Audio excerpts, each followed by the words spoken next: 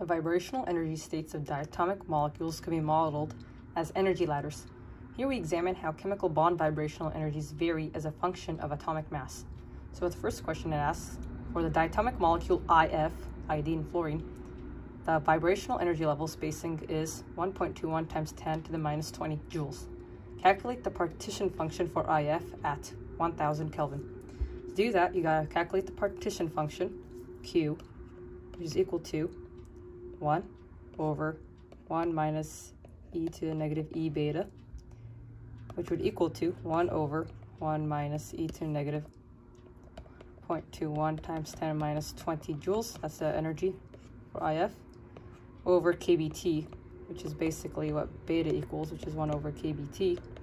Kb is the Boltzmann constant, which is 1.38 times 10 to the minus 23 joules over Kelvin. And so to figure out Q, you plug in all that numbers, and you should get 1.71. And temperature is 1000 Kelvin.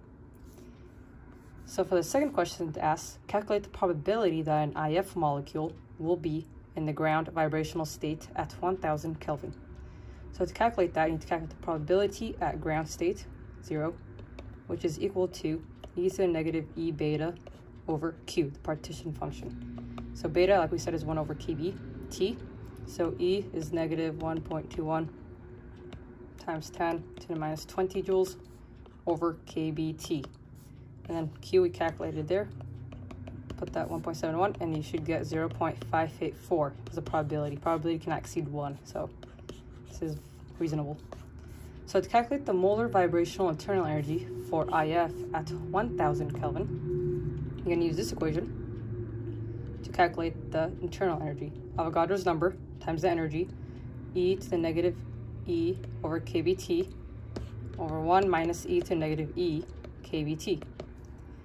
And after you plug in all those values, 6.022 times 10 minus 10 to the 23 inverse moles, 1.21 times 10 minus 20 joules, and then e to the negative 1.21 times 10 to the minus 20 joules kBt over kBt. 1.21, you put the energy here as well for IF over kBt. And after you solve the top divided by the bottom, you should get 5193 joules per mole. So the units here are joules per mole. Keep an eye on that because you're finding the internal energy, the molar internal energy. So the energy level spacing for I2 is 4.24 times 10 to the minus 21 joules. So now we need to calculate the probability that an I2 molecule will be in ground vibrational state if the temperature is at 1000 Kelvin. So to do that, we need to first calculate the partition function.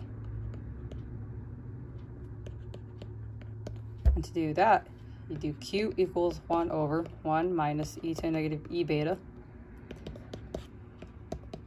And then here the energy is 4.24 times 10 minus 21 joules over kBt. And when you solve that, you should get 3.78. And the next thing you need to do is to calculate the probability at ground state. And that would be P0. That's what you're trying to solve for.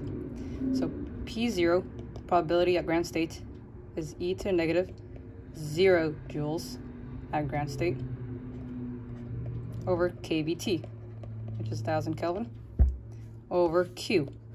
So E, so the top value here would be 1. This whole top value would equal to 1, because e to the 0 is 1. And then Q, which we calculated above, 3.78. So 1 over 3.78 should give you 0.265. Now we need to calculate the molar vibrational internal energy for I2, diatomic iodine, at 1000 Kelvin.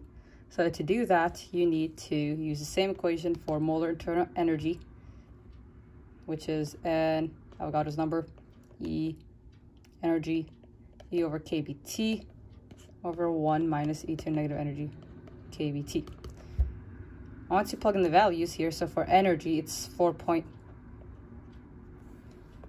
right here, if you see here, the energy here is 4.24 times 10 minus 21. You plug that here, and what you do is you calculate the top to be around 1877 over 0.264, which is this Q.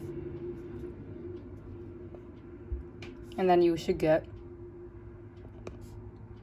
7,100 joules per mole. That's the molar internal energy for I2. Now, what is the molar internal energy predicted by the equipartition theorem for a diatomic molecule at 1000 Kelvin? So the equipartition principle basically states you have the internal energy at one position and then Y, and that would be kBt over 2 plus kBt over 2. So that's for a diatomic molecule. So there's 2 here. So to calculate that, and then you got to multiply by Avogadro's number because you want the molar vibrational energy predicted by the equipartition principle, and you should get 8,308 joules per mole. And so, in summary, make sure you plug in just the temperatures here, and Kb, like we said, Boltzmann's constant, is 1.38 times 10 minus 23 joules per Kelvin. So that's how you get joule per mole, because you multiply mole here and temperature cancels. I can always check your units to make sure it makes sense. So in summary,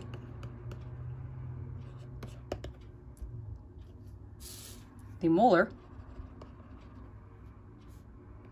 internal energy for I2 is closer to the equipartition value than IF,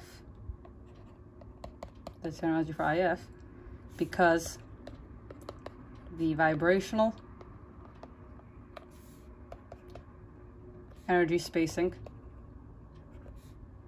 is smaller compared to kBt than in IF.